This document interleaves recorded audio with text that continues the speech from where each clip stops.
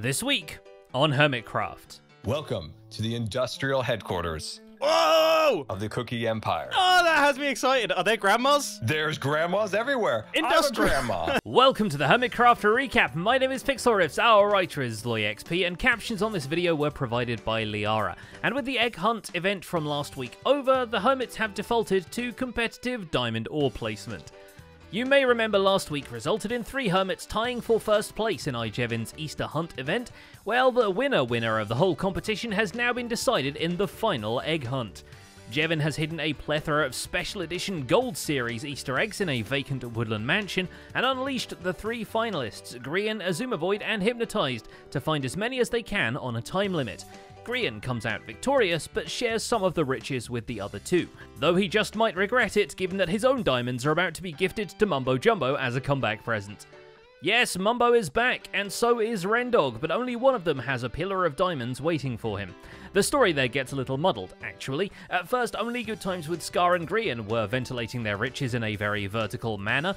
Then Pearlescent Moon joined in and dominated the scene, and that is when the rest of Hermitcraft started noticing big piles of diamond ore all over the spawn village. I mean, that seems excessive, doesn't it? That seems quite excessive. DocM77 naturally couldn't help but show off how many ores the World Destroyer tech has brought in, but his Tower of Bling quickly became not his when someone put a mustache on it with a note that it's Mumbo's welcome home present, which Scar originally did to Grian's pillar, and which isn't even the only case of wholesale pillar theft, because Hypno has signed as his something that we're pretty sure is Cubfan135's diamond block stick. This is property of Hypno, fact.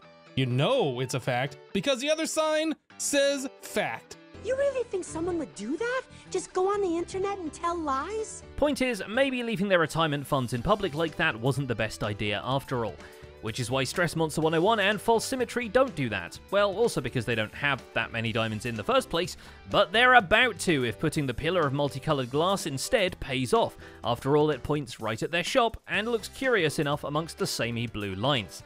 It looks well cool. It looks quite cool actually, yeah. Well, with that out of the way, let's take a look at all the events and mishaps that occurred on the Hermitcraft server this week. Starting with Ijevin, because in light of the diamond rush, it's nice to check in with his full netherite beacon project.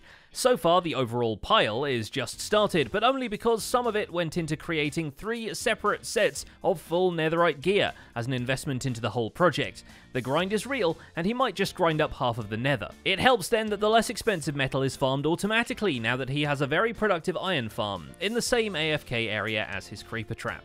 Hypnotized might have picked a more fortunate place for his iron farm at his spruce forest base, which might get loaded even when he's offline, given how populated the area seems to be.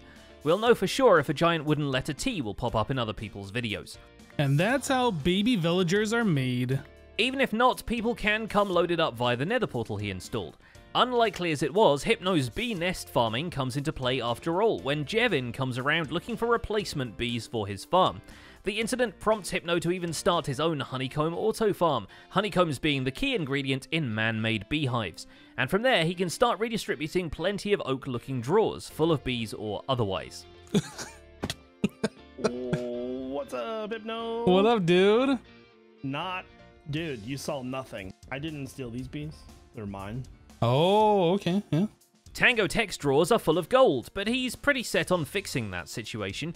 In the depths of heck, which feels wrong to say since he's really on the roof of it, Tango adds a piglin bartering site to his gold farming apparatus. Though this is a piggy market like no other, the machine automates the trading by literally throwing the piglins for a loop.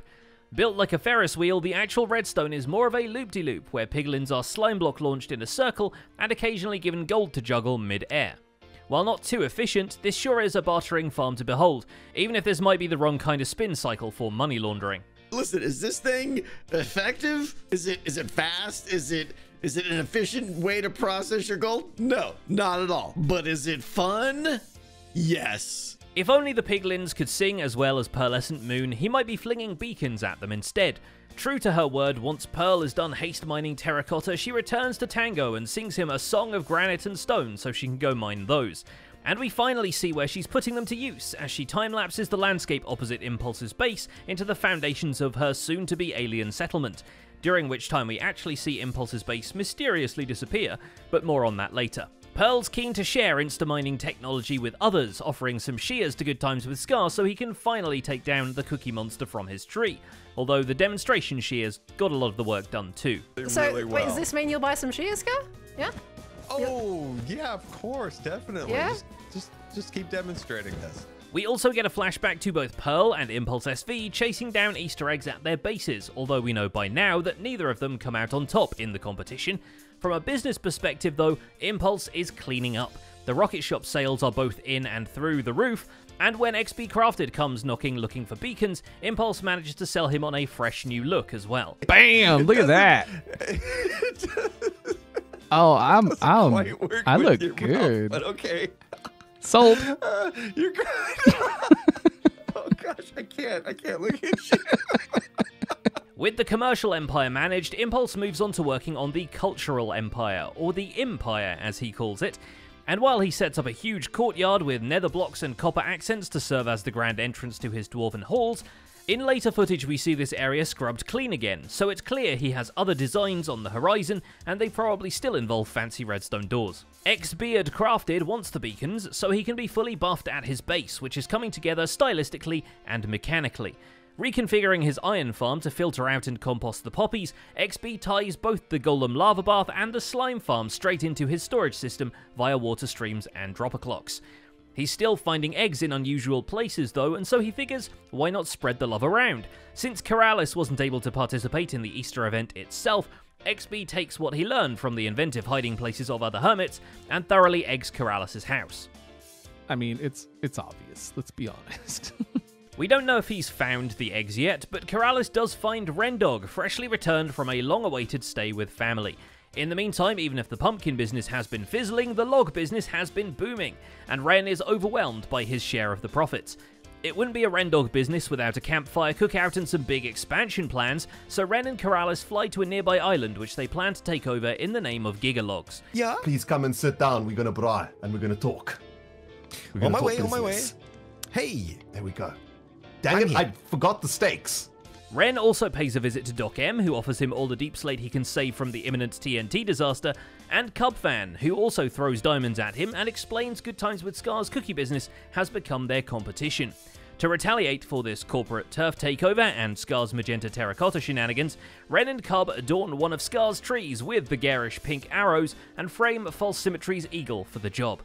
But in the process, they also consider doing some market research on what makes Scar's cookies so magical in the first place. Yeah. Ren, have you tried the Elven Kisses? No. Try one.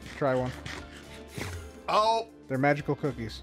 Well, I kind of want to take back our self-prank now, but we've committed, so... We're committed now. Cub actually installs some foliage at Scar's other tree as well, just under it for some reason. The mossy green forms the ceiling of Cubfan's base, which, just like the roots of the mighty tree, also spreads out underground, tunneling to more and more hermits' homes in a network of secret passages. After all, he will sure need some retreat routes if he keeps pranking at this scale and speed. Especially since they might be facing two elves now. Gemini Tay has also now changed into her elven attire to match the woodland elven base she's planning. Brand new Gemini Tay, ready to build a mega base. It of course fits her already established Guardian Farm base none, but that's nothing a couple of planter boxes couldn't fix. Now how the villager breeder fits into the aesthetic is less clear. I have a really important question. How do you turn these off? How do you make it stop making babies? Scar, in the meantime, pronounces Mumbo an honorary elf, which may have been a mistake, since he immediately demands an accident every day at the cookie factory. That sign that says it's been X amount of days since we had an accident doesn't have a big old fat 0 on it. I don't want to be at your business. Simple as that. There has to be an accident every single day at the places that I shop at, otherwise I'm not shopping there. Safety third and all, Scar proceeds to decorate the soon-to-be magenta tree, as well as developing several distinct flavours for the sweets he will be selling. Though really, with some foods it's all about the texture, so it's a good thing he prepared several custom ones. In our quest to cover Keralis' next video before he even uploads it, we can inform you that he invited Azuma Void to help build some farms on his Spruce Side Island. Though Azuma has his own future base to take care of now that he announced he'll be settling on a snowy mountain, which he of course has already dug up a grid of branch mining under. But even still, he can't one block tall dig his way to a taller diamond pillar than Doc with his TNT dupers. I decided to join in, and after a few hours, I come back, I find out my diamond stack is pitiful, and then I see that you joined in. Considering how many flying machines Doc has been building recently, moving a shulker that way came naturally, and he and Azuma team up to steal one from the end city with the eventual aim of making a less OP but more fun shulker farm. I'm going for it. Oh, I think it's seeing me. Oh god. Did that line up properly? Right in my That face. did. At the time of writing, the World Eater hasn't been switched on yet, so the shulker is still the more aggressive of the two. Expect to see it activated for the first time on Monday's Hermits Helping Hermits, if everything goes to plan. In the meantime, a small chunk of the world below the Gary the Goat statue has already been eaten, but Doc still isn't sure what Gary's actual diet consists of. He even recruits Stress Monster to swing by and kill him for his player head so he can feed his own face to the goat, which might count as cannibalism, depending on your definition. When that doesn't work, however, Stress comes in clutch with the correct answer, and Doc is finally able to crack open the redstone to see what was going on under the hood. Seed? Have you tried it? It's fine. I swear to God, if it's seed, I'm gonna blow this thing up. What the? How? While he's distracted, however, he might find the shulker has vanished from the glass display case they left it in at spawn, because Joe Hills saw an orphaned mob without a home and decided to move it into his haunted house. That bullet is tracking me. Scar logged out. He was just like, I can't be here for this. He even had a Hotline Miami-style mask on throughout committing this heinous crime, courtesy of a deal with Hypno for a whole lot of birch logs. The logs will be put to work in the playing field for Joe's season-long base, a colossal pinball machine he's building in one of the server's more expansive stretches of water. It'll eventually have scale models of the components, but for now, Joe is living inside one of the pinballs, which is, at this scale, 6 meters in diameter. Joe's other atrocities are committed on ocean life when he unexpectedly creates the Guppy Geyser for a theoretically infinite supply of flying fish, but then teams up with Azuma to raid an ocean monument using an axolotl navy.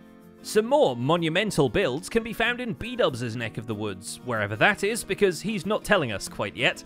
And while you'd think an enormous stone door in a savanna biome would be pretty obvious, especially when B-Dubs provides himself for scale, it took them long enough to find the parkour course that Tango was eventually crowned king of. He also wants to sell clues about the locations of these mystery dungeons, so he sets up a prototype shop in the trunk of his Tree of Whimsy, where people can buy vague hints about the coordinates, if not the exact coordinates themselves. And hopefully they'll take long enough to find these distant edifices that he'll have time to design the insides as well. Who knows? What a clue it could be! Boy, that was worth 20 diamonds. Notice the price? Very high pricing. Meanwhile, False Symmetry just builds her own castle. Maybe not all of it at once, but gradually more of the wireframe from last week is filled in, textured, and sculpted into a gorgeous facade. This is the first step. I don't actually have a plan for the back yet. Yeah. So, ignore the fact that it's going to be a facade for a while. There's much more to be added there, but False does actually finish a build this week, and hilariously, it's someone else's build. Siege Evan's boardwalk out the starter town just ended a little too abruptly for her liking, so False bookends it with a whimsical mushroom gazebo, the whole area leading to Jevon's house already being pretty lush. With the giant eagle there, the overgrown fungi doesn't look out of place at all anyway. On the topic of overgrown foliage, we find False's glass shop collaborator hard at work on her own giant tree. Stress Monster wants to decorate her iron farm, since it's functionally sound but doesn't exactly fit the theme, so despite the spawn-proofing requirements, she builds it into a tree.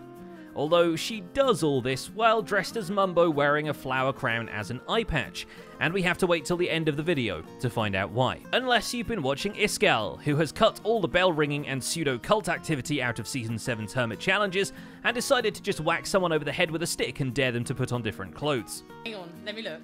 Oh my... oh my god! Okay, don't look at it too well. A moustache, all you need is a moustache. I think I've finally gone mad or something. It's safe to say Iskal is quite excited about Mumbo's return, so he celebrates by putting together a care package shulker box.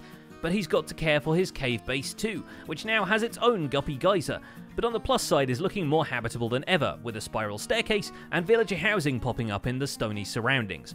Because it's a cave base, not a cave base. Seriously, one of the most illogical buildings I've done though. And finally, there's Mumbo, who returns from his sabbatical to not find his house. Gracious me! Even my base had a bit of a makeover. Honestly, have I really been gone for this long? At least it takes him a few minutes, and then after getting confused about how eggs work, he decides to make a hole to the bottom of the world, which is ironic considering Doc M's hole to the bottom of the world is about 3 blocks to his right.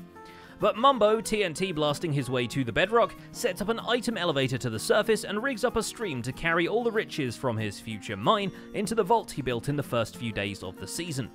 We didn't expect Mumbo to look quite so vampiric when he tried on Scar's elf ears, but we did expect Scar to fall to his death at least twice once he saw a giant hole in the ground.